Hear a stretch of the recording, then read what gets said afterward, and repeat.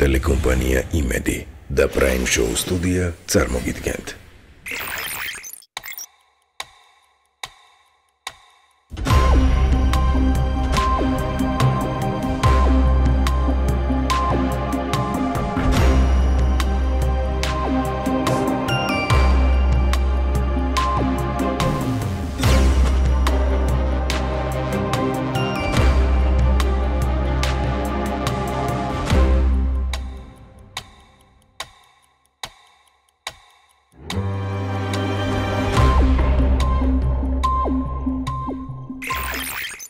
გადაცემის პარტნიორია რაიმონდ რეზიდენსი, საცხოვრებელი კომპლექსი ბაგურიაში, რემონტით, ავეჯით, ტექნიკით და ბუხრით. სალამი ბატონო მამუკა, ჩემთვის ძალიან დიდი პატივია თქვენთან სტუმრად ყოფნა და ძალიან დიდი მადლობა რომ დამთანხმდით. დიდი მადლობა. მე ვთვლი რომ მამუკა ჩარკვიანი ყოველთვის იყო არის და იქნება ინტერესის ნაწილი საზოგადოების მხრიდან და საკმარისზე მეტი გაქვთ უკვე დატოვებული შემოქმედებითი კუთხით ჩვენი მსმენელისთვის, ადამიანებისთვის, თქვენი გულშემატკივრებისთვის და მუსიკის მოყვარულთათვის და დღემდე თქვენს მიერ დაწერილი შემოქმედება ძალიან პოპულარული არის. თუმცა ამაზე რა თქმა უნდა ჩვენ ვილაპარაკებთ, მაგრამ პირველი ტრადიციული კითხვა აი ესეთი გვაქვს. ვინ არის მამუკა ჩარკვიანი? მამუკა არის ერთი ჩვეულებრივი ქალაქელი კაცი. თუ შეიძლება ითქვას მოსიყვარულე კაცი. ვიყავი ყოველ შემთხვევაში მოკეიფეს ვიყავი, მაგრამ ვეღარ ვარ ისე ჯანზე რომ ვეღარ ვარ. ესეთია მამუკა. მოსიყვარულე ხო დარჩით? დავჭი. აი დღეს ყველაზე მეტად ვის ესიყვარულებით? შვილიშვილებიდან დავიწყოთ. შვილიშვილი მყავს 4. ისინი შეიძლება მართალია კაი ბაბუა ვერ ვარ მე. ვერ დავდივარ და ბავშვი თუ არა მომიყვანეს. უმცროსი ესე ბაბუს ნეწვის. მერე ბავშვისთვის ხომ თავარი სითბოა? თავარია სითბო, სწორი. კიდე ვინ არის მამუკა ჩარკვიანი? კიდე თუ გაბრაზდა აპასნები. ესე ვიტყოდი მე. ბოლოს როდის გაბრაზდა? ავიცი. სულ ბრაზო. მაშლა კი არა. მე ისე ვთქვი, რომ ბრაზილი გადამდეს თუმცა. არ შეიძლება ბოგმა შეინახო. რა თქმა უნდა, მაგრამ მეც ესე ვარ სხვათა შორის. ვიცი, ისმინე და შენ თქვი. მე სულ ისმინე. ჩემთვის დიდი პატივია. მეტი რა უნდა მაბრაზებდეს მე არაფერი. ვარ აი ჩემს სახლში და ვარ ჩემს სახლში გამოკეტილი. ვერ დავდივარ მე. გარეთ რა გენატრებათ ყველაზე მეტად? გარეთ მენატრება სადმე წასვლა რა. მაგალითად? მაგალითად. კი ვიცი, მაგრამ თქვენი. არა, უნდა გითხრათ. იტალიაში მინდა დასვლა. ფლორენციაში. ფლორენციაში. მინდა ჩავიდე და ვნახო ერთი რას ხატავდნენ ეგ. აი თბილისში არსებობს რაღაც ადგილები, სადაც ხშირად დადიოდით და დღეს გენატრებათ იქ ყოფნა და რაღაცა იმ მოგონებასთან ასოცირდება. სულ სევით, მაღლა და მაღლა.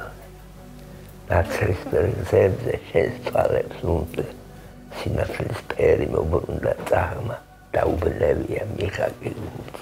და მიყვარს ეს ლექსი. იმიტომ რომ ეს არის იმედი. შიგნით იმედია. უნდა გთხოვოთ ბატონო მამუკა, რომ ჩვენი მაყურებლისთვის იქნება ძალიან დიდი სიამოვნება კიდევ ერთხელ დატკბეს თუ რა თქმა უნდა უარს არ გვეტყვით. როგორ გეტყვით უარს? სად არის ჩემი ძველი ხუჭა? ძველი უბანი. სად დაიკარგა ჩემი სიტყვა? თავისუფალი. სად არის ჩემი სიყვარული სითმოფენილი სადა მეკარგა ის პირველი შენ წერილი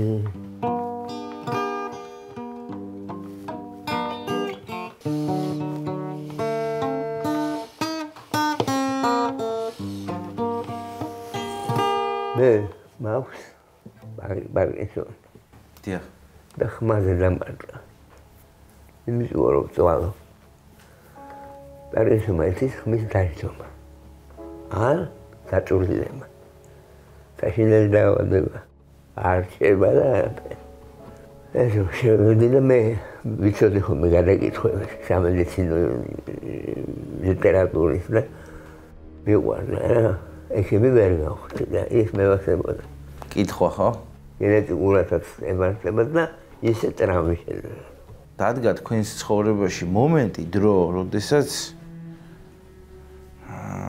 თქვენ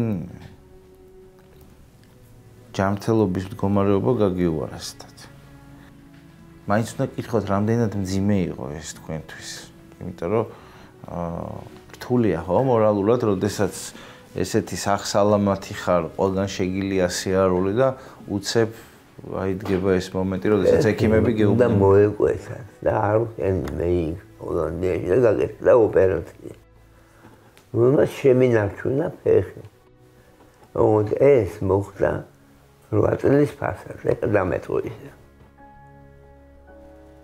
ეხლა აღარ ვიცი რა უაზრები მოვიკვეცა ფეხს თუ არა სიცოცხლე კაი რამე გინდება კაცს მე თავიდან რომ არ ხენი ის გადაარჩინე 80,000-დან 100-მდე შეიძლება ოპერაცია თუ არ დაგაფინანსა ვიღაცამ დამძვარი ფეხი ეს არის ლიმფური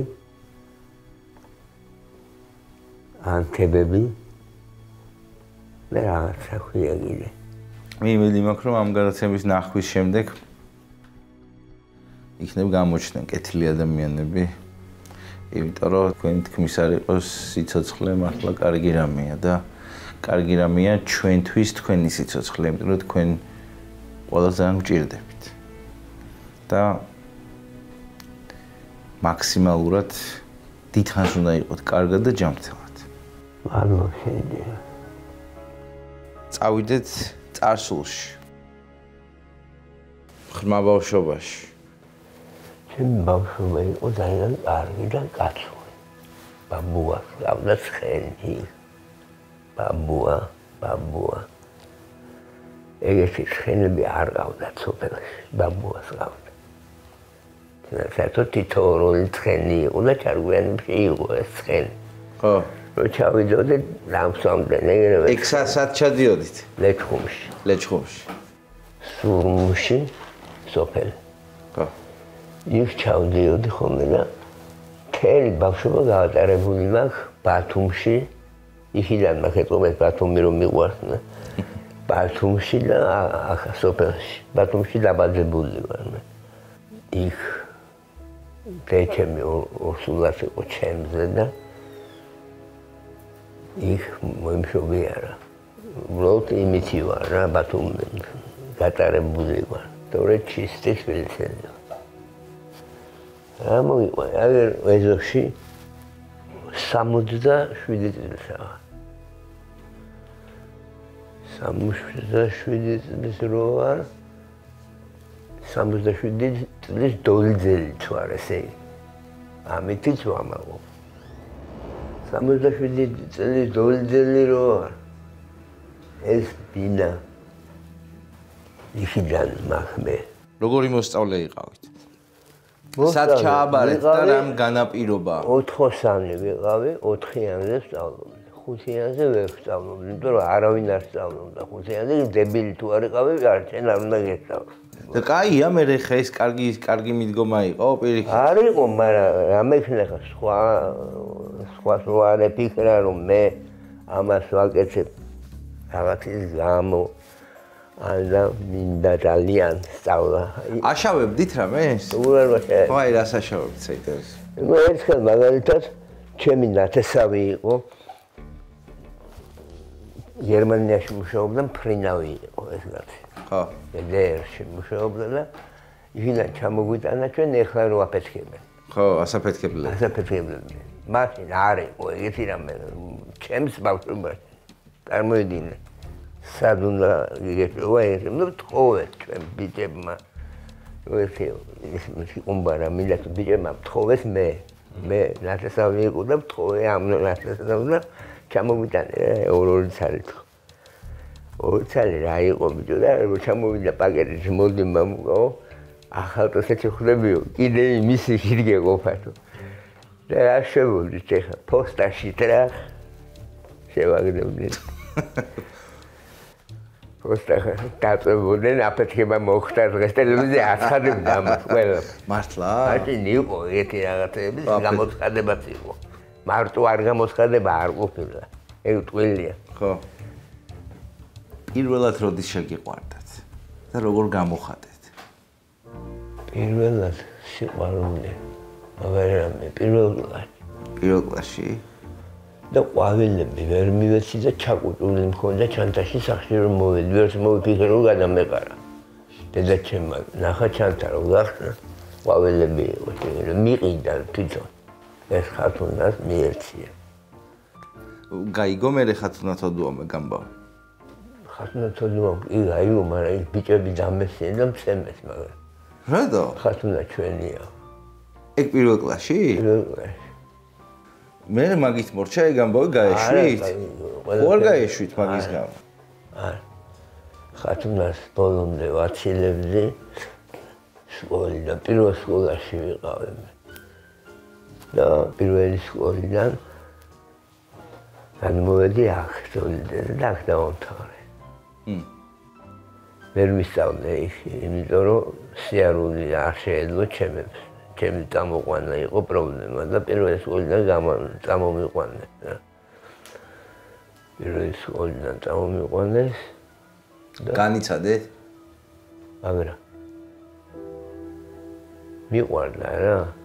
ოღონდ შემთხვევაში ეგრე ვიცოდი მე რომ მე უნდა ყვარებოდა ხათუნა ეს იყო ჩემი. რამდენი ხანს გასტანდა ამ სიყვარული? 1-2 წელი. ახას მოვაკითხე პირველ სკოლაში. მე შეხვედრი ხართ? კი. რამდენი ხნის მერე? სკოლა რომ დავამთავრეთ. და რა გზნობა იყო როცა ნახეთ? რა შეგზნება ქონდა? გზნობა არ იყო რა თქმა უნდა.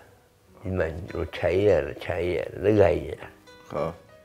ის გზნობა არ იყო, მაგრამ უკვე სკოლაში რო ვიყავი მე დავიწყე სიმღერების წერა და იმ გოგოზე მაგ ჩამოთოვა ისე. ხათუნას ეკუთვნის ეს სიმღერა იმიტომ რომ სხვა არ იყო.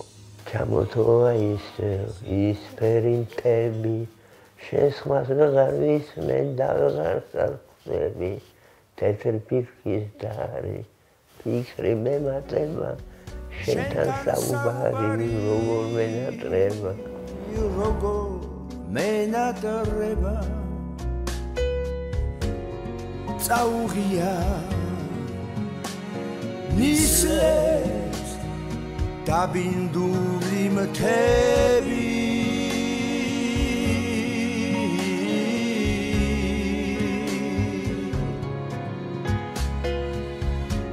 ნეტაო შევხვდე ვისმეს შენზე მოუყვები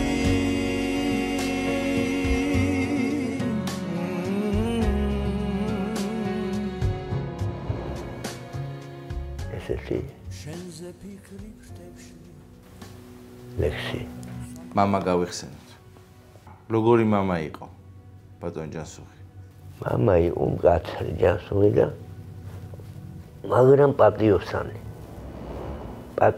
ახლა რა შუაშია ამასთან ხო დიდ შუაშია პატიოსნება არის მაგალითი შვილისთვის თუნდაც თუ არ მოიგონე კიდე რაღაცეები პატიოსნება დიდი რამეა ნამუსია და ნამუსის ასაერევა ეს უკვე ღმერთის სიტყვა ჭეშმარიტება ნამუსი სინდისი ეს მაგარი სიტყვები დატვირთვა აქ დიდი გესმის რაში გამოიხატებოდა თვითონ თუ დგებოდა 9 საათზე მეც უნდა მდგარიყავი 9 საათზე ეს სკოლის პერიოდი აღარ არის უნივერსიტეტში ვარ და უკვე ორჯერ დაეშვა ჩვენი გამოსვლის მერე ფარდა არ უამღერეს უკვე კარგი ნიშანი იყო რომ არ უამღერეს ჩვენ ფარდები ჩამოუშვეს როკ მუსიკის გამო მამა ჩემი კარგი ხვდებოდა როკ მუსიკასაც ბიძოლზე იჯდა ერთი პერიოდი რომ მოусმინდა მაგრამ წყოს უთხრა რომ ჩადეო მეხანაკავდა ჩასულო ჩადეო ეს აიაო და მე მინდა რომ იდოს რომ შენ მუსიკებთან ერთადო ესეც ჩადეო და უნდა იქ ბიძოლს მოусმინდოთ ეთქვა თან ცოტა თამაშობდა ეხლა რომ ხვდები მაშინ არ ხვდებოდი მე მაგრამ ბიძაშვილები იყვნენ მამა და გელა, ხო? მამა და გელა. აი, თქვენ რამდენად ახლო ურთიერთობა გქონდათ ირაკლისთან? ირაკლისთან ძალიან კარგი. ბიძაშვილებს შევორის. ხო, ანუ ზოგი არის ხა იშვიათად ნახულობს ერთმანეთს, ზოგი არის პირიქით. ძალიან ერთად მოდი. მე და ირაკლის ხონდა დიდი ამბები. ბოლო ნახევში ყოფილვართ ერთად. ეს რაღაცნაირად ხშირად? ხშირად არ ხდება ეს. იტყუებიან ისინი. მაგას ლაპარაკო. რამდენად საერთო ხედვები გქონდათ თქვენ და ირაკლის, მაგალითად შემოქმედებაზე? ირაკლის და მე საერთო ხედვები გქონდა, მაგრამ განსხვავება საკმაოდ დიდია. აი განსხვავება რაში იყო?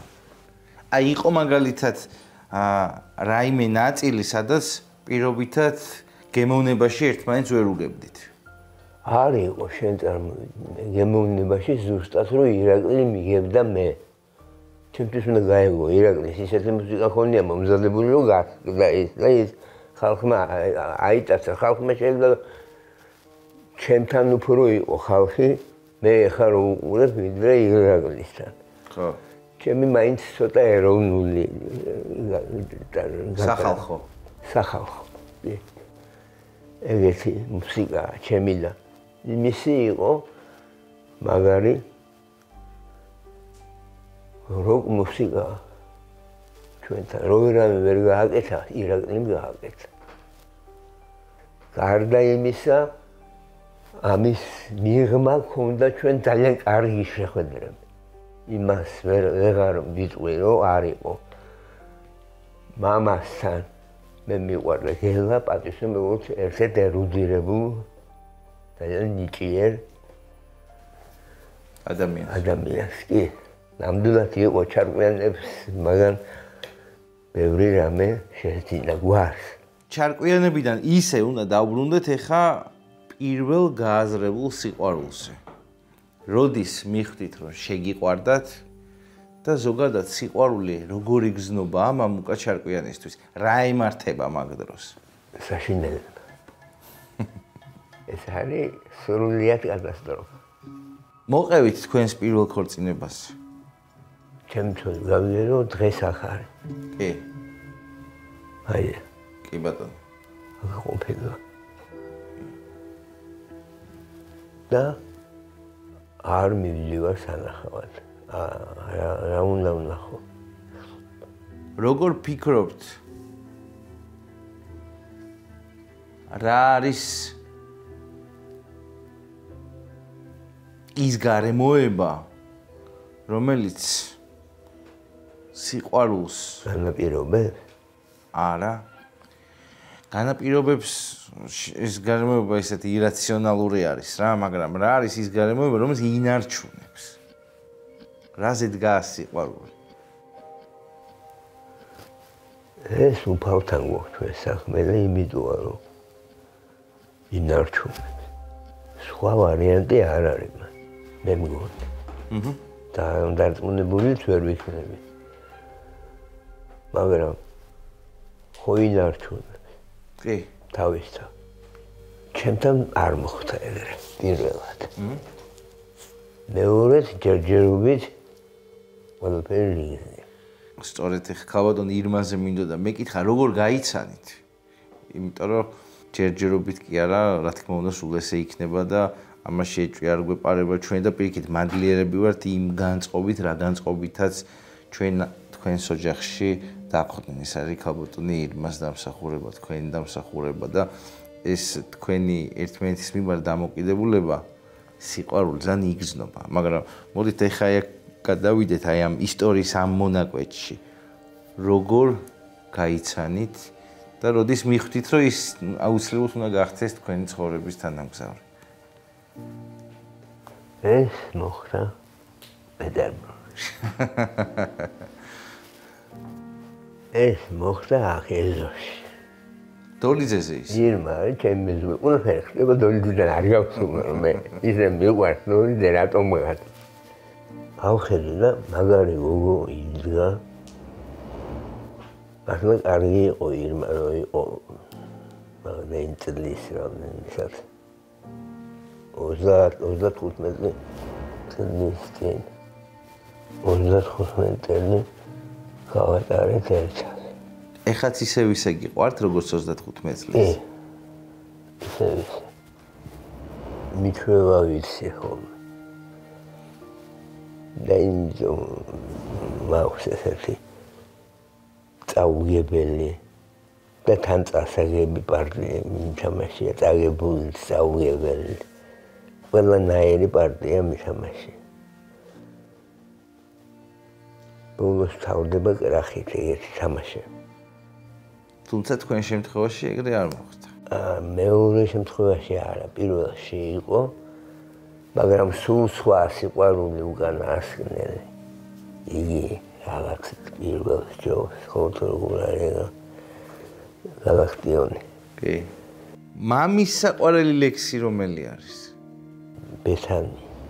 შენ არ გინახავს ჩემი ხელები, ჩემი თვალები და ჩემი მხრები, გადარეული თეთრი ცხენებით და შორეული ზარების ხმებით, შენ არ გინახავს ჩემი ნისლები, მთიდან ქორების ფრთით მოტანილი, თეთრი ქარებით როგორ ივსება დღეები ლურჯი, ქრისტეს ტანივით, შენ არ გინახავს ფრესკის სიჩორე, ფერი ფასკუნჯის, ფერი ქედნების, მირონის სურნელს როგორ იშრობენ, ჩემი სხეულის ძველი კედლები, შენ არ გინახავს, მოდი და მნახე, რომ ეს ტაძარი ჩემი ტანია, საწნოებისა, ვარ შენი სახლი, მორჩილებისა, ვარ შენი სახლი, შენი სხეულის, ვარ ბეთანია. წყურვალისათვის მიმატანე წყალი, მევალისათვის მიმატანე ვალი, გზაბნეულისთვის მასწავლებინე გზები, შეუწამლავი შემაწამლინე სურები, მაპოვნინე სხვაგან დამარხული ძმები ამ ჩემს მამულში დამამარხულნე ძვლები, მათ ხმევინე ქვეყნა სიცოცხლე ღირდა, მერე წამოვალ საცაგინდა. უყვარდა ძალიან ეს ლექსი, თან მოკლე ლექსი იყო და თანაც ყველაფერი შიგნით, რაც კაცური კრედოდან უნდა გააკეთო შენი ვალი რაც არის კაცობის. მამა რამდენად კრიტიკული იყო თქვენს მიმართ? ძალიან. და მე მივადექი ზუსტად მამას. იმ ჩემს მუსიკის წერაში მამასთან ვიყავი ახლოს. ხო. იმიტომ რომ მე ვიცოდი ქალური ფსიქიკა აქვს. ხო. და ქალის წერა ეტყობა. ქალის წერა იმას ეტყობა რომ ქალს თავის ხელწერა აქვს, მამაკაც თავისი? თავისი, ხო, პოეზიაში. როდესაც მიადექით, როგორ შეაფასა? კარგად. კარგად, ხო? მაგრამ ჩუმად კარგად. სიჩუმეც იყო. მაგრამ მე ყოველთვის მიწერდა იმ ლექსს, რომელიც მე მჭირდებოდა. დარეგავდა ხოლმე, მომიგითხავდა, მეც მომიგითხავდი და მე უცებ ეწოდი რომ მამა, ერთი ლექსი დამიწერა, ბალვანკას ვაძლევდი. თუმცა წუთი გადმორეკავდა ხარულდა თვითონაც. გავაკეთე ბიჭო, ეზონა. რა არის ის მანკიერი მხარეები, რომელიც თქვენ ცხოვრებაში იყო და დღეს ნანობთ? იყო ბევრი მანკიერი. ღვინოზე დამოკიდებული ვიყავი მე ალკოჰოლს. დიდი ხნის მანძილზე? დიდი ხნის, კი. კეტავდე. ამჟამად. არ მსხვენია მე ამის ხმა, იმიტომ რომ ეს საქმეა და უნდა იცოდეს ახალგაზრდამ, რომ ღვინო, ქართულო, ვარშენი, მსმელი არ არის კარგი. კიდევ მქონდა ცოტათი დამოკიდებული ვიყავი ნარკოტიკებად. რომ მოვრჩიეს, იმას ცოდნია რომელიღაცაზე მიბმა ხო.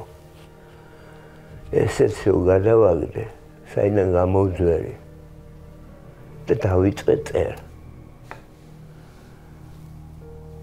იმასთან ერთად, ის მაშინ კიდე მქონდა.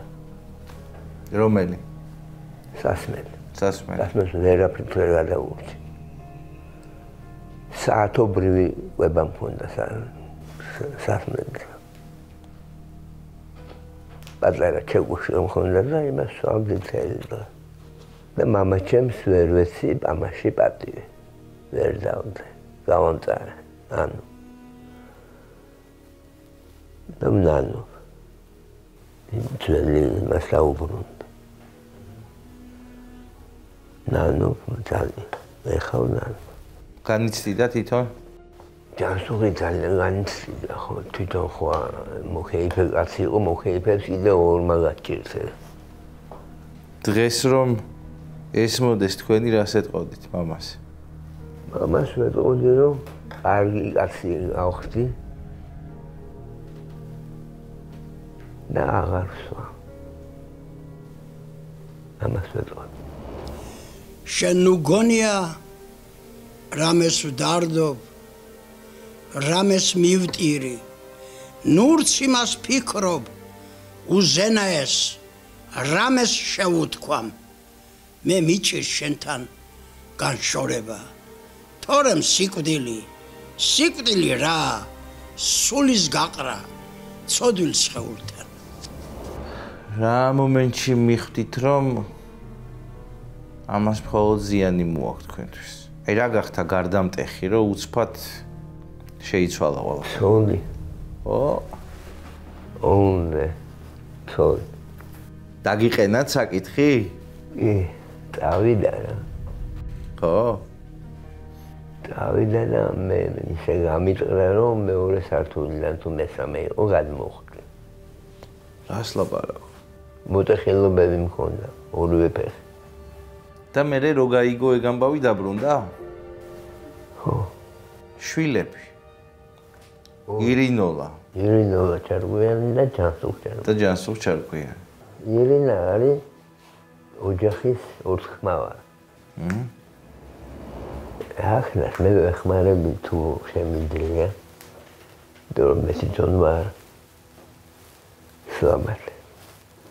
ჯანსუღი არის ჟოსტკი.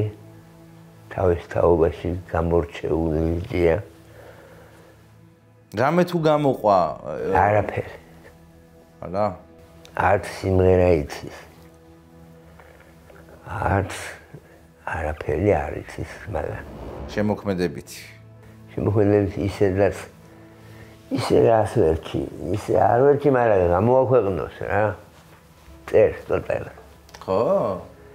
კი, თავისთვის, რომ მომეტონა ბიჭი რო წერს, უკვე კაია. არა? კი. რა სიმღერას აპირებდით მეორე რომ შეგესრულებინათ? არ ცხოვრობდი გაისებით, ლის კუნძულას გადარე, აგისრულე მაისები, ტვარზე ფეხით გატარე. აგიშენე სასახლენი, ვიცი არ დამიკარგა, ახლა ვზივარ მამა შენი, დაგაზაფხულს გიქარგა. დაგაზაფხულს გიქარგა დაგაზაფხულს გიქარგა ძალიან დიდი მადლობა ეს იყო ჩვეულებრივი სიმღერა ამაში არაფერი მაგრამ ჩვეულებრივი უნდა პატივისი ჩვეულებრივი ჰარმონია თუ არ გაგიქცევა 100 წლის მერე როცა აღარ იქნებით ალბათ ჩვენც აღარ ვიქნებით რა გინდათ რომ თქვენზე ილაპარაკონ მოუყვნენ რაც უნდა მოუყვნენ მაგრამ სიმართლე დანარჩენს მე თვითონ ვიძახი რა არის სიმართლე სიმართლე არის ის რასაც შენ տեսავ ის არის სიმართლე მე როგორ იყენებ ამას ეს შენი ნამსახურებაა და შენი ტიპის შენერი ტიპების ხელშია რომ იყენებენ კარგად გაითვისებით ამ სიმართლეს რას შეცვლიდით აი რომ გადახედოთ თქვენ ცხოვრებას რა შეცვლიდით რომ ბევრამე შევცვლიდი შესაძლებელია აქ ყველაფერი თავისუფლება რაშია თავისუფლება თუ გაითავისე ლომთახვედრია თუ არ და თავისუფლება რაშია მე შედამთავრებდი ამ ინტერვიუს და არ არსებობს ყველანაირი თავისუფლება ანა ის არის ანეს ალბათ საუკეთესო დეფინიცია პასუხის რომელიც ამ კითხვაზე მიმიღია და მადლობა ბატონო მამუკა მადლობა მინდა გითხრათ იმიტომ რომ ცოტას ნერვიულობდი თქვენთან რომ მოვდიოდი იმიტომ რომ არ არის მარტივი თქვენი მდგომარეობა და მე ამას ვხედავ ჩვენი მაყურებელი ხედავს ამას და ამ მდგომარეობიდან დანახული და მოყოლილი აღსაქმელადაც მარტივი არ არის და მე მადლობა მინდა გითხრათ იმ გახსნილობისთვის, იმ გულწრფელობისთვის, იმ გახსენებისთვის და რაც თავარი ამ დამოკიდებულებისთვის. მე მიყვარს ადამიანები. ძალიან მიყვარს. ეს არის მთელი ჩემი საიდუმლო. რომ ადამიანები მიყვარს. ბევრს არ უყვარს. მე რომელ ადამიანს ვუხმში ნაღდები ვინც არიან. იმაშიც არიან რომ ვერ დაიარდეს რა როგორ უნდა იმოქმედონ თავის თავზე. მე შეიძლება მაგათ რიხში ვარ. აი, მესმეიცე. მინდა გთხოვოთ რომ ინსტრუმენტთანაც შევასრულოთ თქვენი სიმღერა. შემოდგომის მზე იწვის და კუნესი და სიყვარული გული მევსება ერთი შემხედე ახლოს ავარ ერთი შემხედე ახლოს ავარ ერთი შემხედე